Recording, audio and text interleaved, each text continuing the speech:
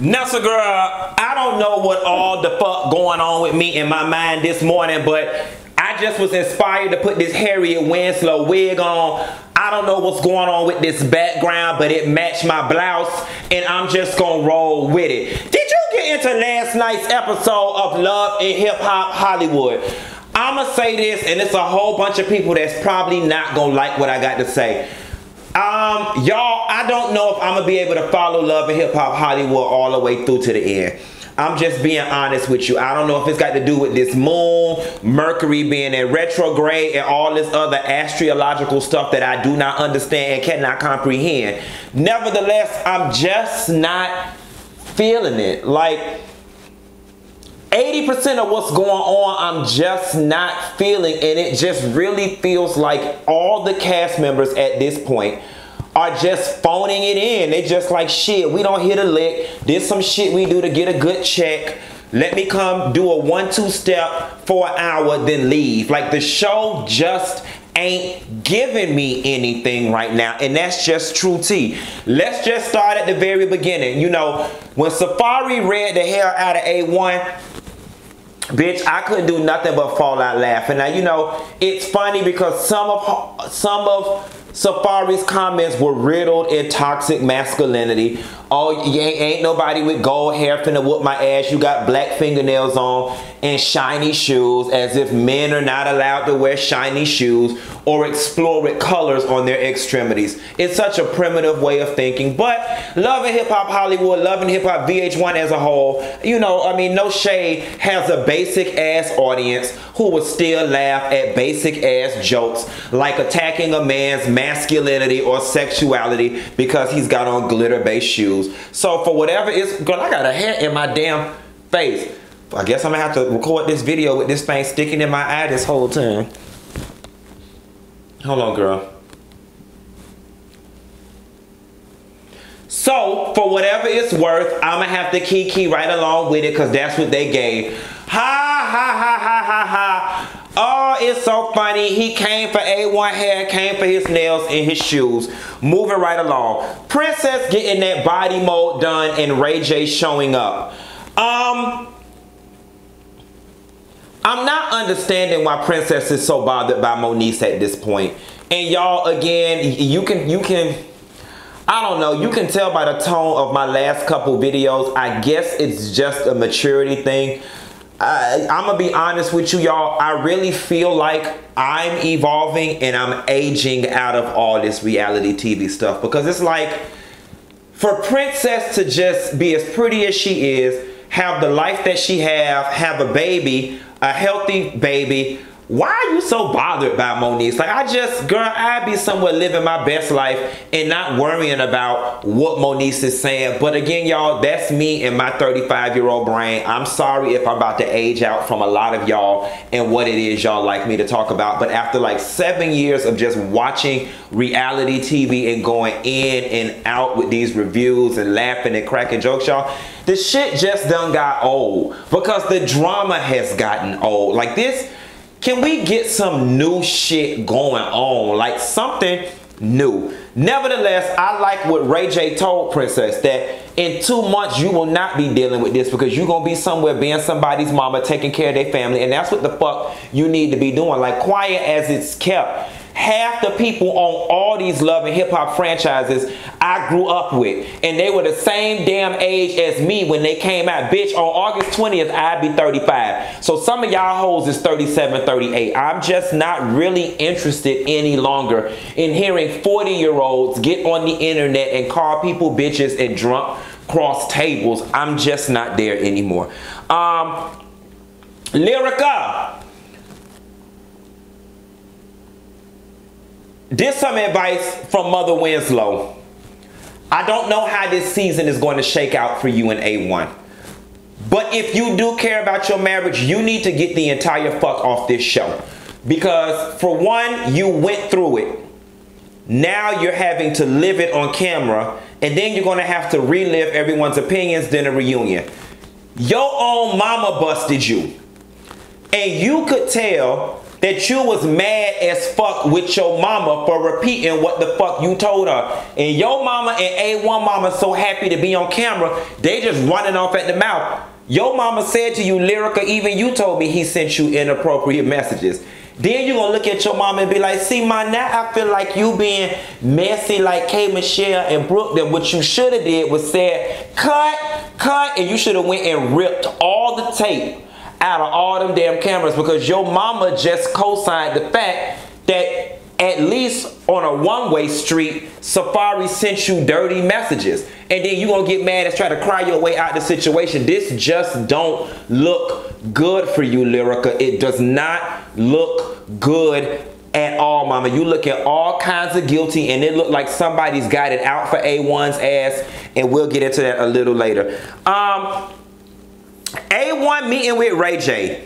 A1, when you was with Ray J talking about you almost beat Safaree ass, I was like, well, and when, and maybe there was a scene that was part of the show that we, the viewing audience, didn't get to see, because A1, like, you charging at someone and security jumping in hardly constitutes being about to whoop somebody's ass. Like, listen, Safaree don't give me that he just out there Kimbo slicing motherfuckers, and neither does A1. But I really do feel like if A1 and Safaree were to square up, Safaree will probably win. Now, as this shit is playing out, it looked like, you know, Safaree might have did what they accusing him of doing, and that's real fucked up. And I mean, you probably do deserve to get your ass whooped, but we'll just have to see how that shake out. This Rockstar kid, I don't like him at all. He corny as fuck. Love and Hip Hop Hollywood has already reached its corny quotient. Y'all got rid of Hazel E, thank the Lord. Okay, but now you've got Brooke and Marcus with all this corny shit they got going on. Then you got, you know, Ray J with his over-the-topness. You got K. Michelle, who's basically a veteran, blowing scenes out of proportion and saying things to people she normally would not say, so she can get her scene filmed. Then you got this corny ass Rockstar dude, and y'all are trying to go down this rabbit hole of Rockstar and A1 fighting over Apple Watch, but they really fighting over fucking peanuts, not even apples, because Apple not even talented. Like, y'all, I am sorry. I hate that we've grown to a point now where everybody think rap is their way out the hood. Ooh, you strung together two lines.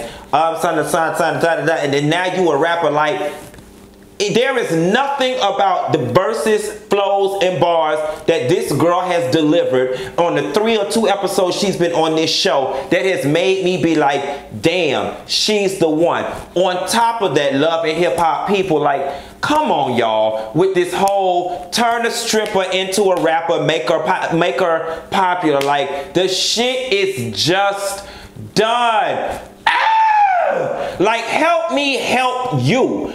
There's so many other street girl narratives out there. Like, what about the girl that was holding dope for the kingpin? Now he done went to jail and she out here struggling. She used to live in a high life for 10 years and now she broke. Tell that story. That's a real hood story. Tell the story about the girl that used to slang dope. Now she just got out of prison. Now she trying to break into the rap game. Tell that story. But this whole stripper narrative, which is really counterproductive to society, because on one token you showing these hoes talking about they trying to get out the strip club, this, that, and the third, as if being in the strip club was some old involuntary ass shit that fucking had to happen. I am sorry. There's a small percentage of strippers out there that I feel bad for, but the majority of them, bitch, you in the motherfucking strip club stripping because you want to, and because of a string of horrible fucking decisions. You had one baby and you didn't have no fucking job. You gonna have a second baby, you still ain't got no fucking job. Then you got a third, now you feeling desperate and you gotta go to the strip club. Nah, bitch, that ain't circumstance, that's fucking choice, okay? I know hoes out here with 6 motherfucking kids who are making it on their own and ain't never had to go to no strip club. I am over this stripper narrative. I am over us glorifying these fucking strippers. Like, girl, listen, can we get back to the days when we would look at a bitch and be like, bitch, you're a fucking stripper. You're a stripper. Okay, there's nothing classy about it. There's nothing admirable about it. There's nothing to look up to. There's nothing glamorous about it. You take your clothes off and let men dig all in you for $1. Like, I'm just over it. I'm on my high horse. I'm sweating all between my arms. I don't know what's going on, but just ride with me. Nevertheless, I will say this about Apple Watts. I respect the level of integrity that she had when she met with Rockstar in the studio and told him, like, you know what? I don't think you fuck with me for real. I just met you. You talking all this shit about A1 to somebody you don't even know. Yeah, I think I'm a bounce. At least she got some kind of code about herself and some decency. And for that, I'm willing to see through all the stripper stuff and say, but beyond all of that, you are a real person and I wish you the best. But I honestly think you would do better off trying to become a supervisor at a telemarketing job than rapping. Because mama, we just don't see it for you and you just don't have it. And you need, like, Mona need to tell you that. Mona been in this music game long enough. You don't have it. You're not about to turn into the next Cardi B. You're not about to turn into K. Michelle. You're not about to turn into Amara La Negra. You're not. You're not. You're not. And I know this seems mean, but I just got an honesty chip on my shoulder today and a wild hair up my ass and this mother wisdom wig on, and I just felt it prudent to tell you the truth.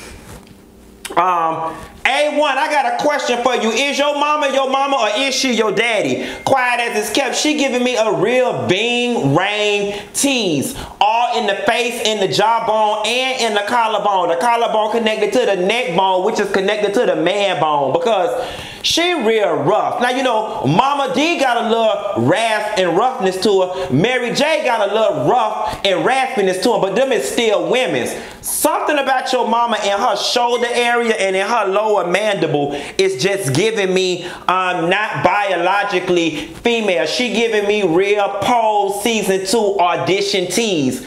And I'm just saying, is your mama a part of the original House of Abundance? I'm just trying to figure out, because abundantly she got a whole lot of testosterone all over the place. Had done fucked around and wasted that cake batter, or that cornbread batter, or that sand and water, whatever the fuck she was stirring in that damn pot. Mind you, no other ingredients out on the counter anyway in the damn kitchen. Fake. Why she wasting that cornbread? But we'll get to that. Lyrica, when your mama showed up around A1 them house, it's just they doing too much. Like, and I know certain folks, powers that be, don't like when I talk like this and I start unraveling shit, but I just feel that it's fucking necessary for somebody out here in this review game to be the system of checks and balances and just keep shit fucking real. The shit don't feel organic. It just doesn't. Like when Lyrica mama walked in that house, it really felt like call time 8 o'clock. We got to be out by 8:45. We got to get this scene in 15 minutes and go. And then you just walk in with all this unrealistic, bad-ass, horrible-ass fucking acting. I'm like, when y'all get this shit in the fucking editing room, nobody has thought to be like, bitch, we need to reshoot that.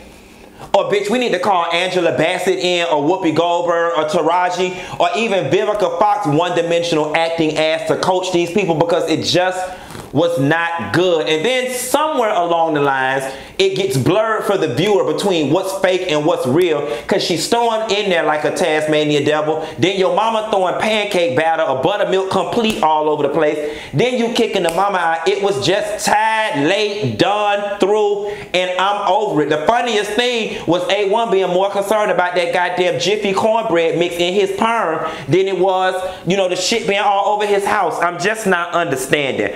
And on top of that, Lyrica, y'all know that shit with her getting backstage. K. Michelle! K. Michelle! I need to talk to K. Michelle! Y'all know that shit would never fucking happen in real life, and it was horrible. It was just, it was bad, y'all. It was bad. It was bad. It was bad. Mona, don't be mad with me. I'm just trying to be super duper honest. It's making this shit painful to watch. It just is. Like, it's making this shit painful to watch.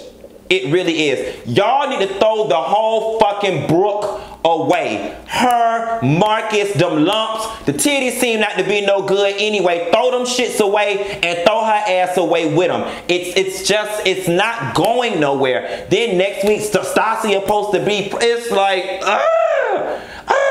you know, so like, y'all help me out. Is it me with the problem? Like, have I evolved too far beyond reality TV? Or are we all seeing the same damn thing? Are y'all entertained by this? I'm just asking. Like, I don't know, but it's just, I'm telling y'all, I'm not going to be able to make it all season with this Love and Hip Hop Hollywood. I'm just keeping it 100% real with y'all, so don't even blow up my line like when the Mondays roll around to Tuesdays and the review is not there.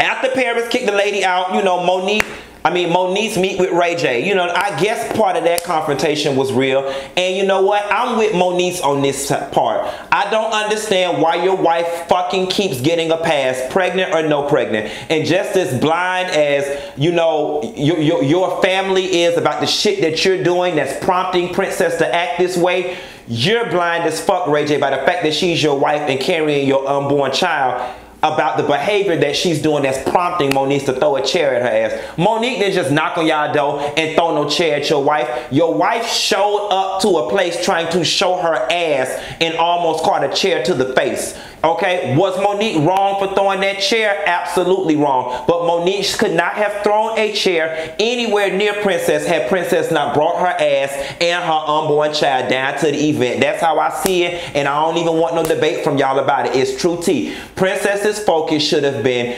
growing and nurturing her damn baby from the comfort of her goddamn home and not trying to fuss and embarrass Monique and her bad parenting or whatever you want to call it down to an event. Next, A1 and Tracy Braxton, his mama and his brother, them meeting. Fucked up and got aggravated in my throat. Tracy Braxton and her two sons, mixed with Ving Rhames, meeting down to the event. A1, I don't know who you pissed off in production. They have it out for you. They have it out for your marriage and for your esteem because they keep pushing this narrative about you've changed, you've changed, you've changed. They're even bringing in people from your past and your loved ones to further push this narrative that you've changed, and it's obviously getting under your skin. You've pissed somebody off and your ass is the scapegoat and the fool for this season, and I just hope that you're producing enough music that you can get the fuck from off of here before shit spirals the fuck out of control, because it's not looking too good for you. Like, you got mud all over your face, and then Safaree done admitted on TV that he done fucked your damn wife. Like, I don't really know what's going on here. I don't know what in the Kirk and Rashida is going on the fuck here, but I think that A1, you need to cut your hair. Maybe you need to go back to being the old you, and you need to get shit in perspective. Lyrica, I'm believing you fucked Safaree or let him lick it or touched it or, you know, flirted with it. You definitely did something inappropriate because you erased them damn messages. This is some shit, okay? Now, if y'all really want to keep our attention, cut out all the other shit. Let us see Princess and Brandy fight. Let Princess drag Brandy. And then let's see Safaree, Lyrica, and A1. Let's see all that story. Fizz ass could go back to wherever the fuck he came from with these magical exes coming down the stairs. So late. Tied through. We done with that. We done with all of that. All of that is so Jocelyn Hernandez, Stevie J, circa season 1. We over all of that. Give us new. Give us new. Child, I don't already said too damn much. My phone gonna be ringing. Somebody, I'm gonna get a call from my agent or somebody. So let me get the fuck off the line. But bitch, I'm with the shits today. I got an attitude and a wide hair up my ass. So I'm pretty sure I'll be calling y'all the bitch and moan and bellyache about some more shit. And I'll call you later. Bye.